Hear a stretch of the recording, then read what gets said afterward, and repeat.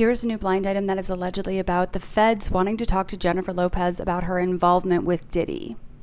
So far, the feds have been unable to have a sit-down with this A-list actress and singer about her long-ago ex. They have a lot of questions.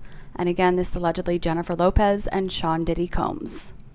And the related headline reads, Jennifer Lopez's nightmare. Diddy investigations renew questions about 1999 shooting.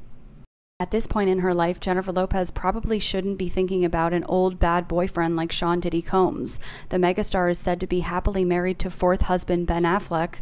Well, continues to make movies and is set to embark on a national concert tour for her album This Is Me Now. This is clearly an old article. The concert tour is now canceled.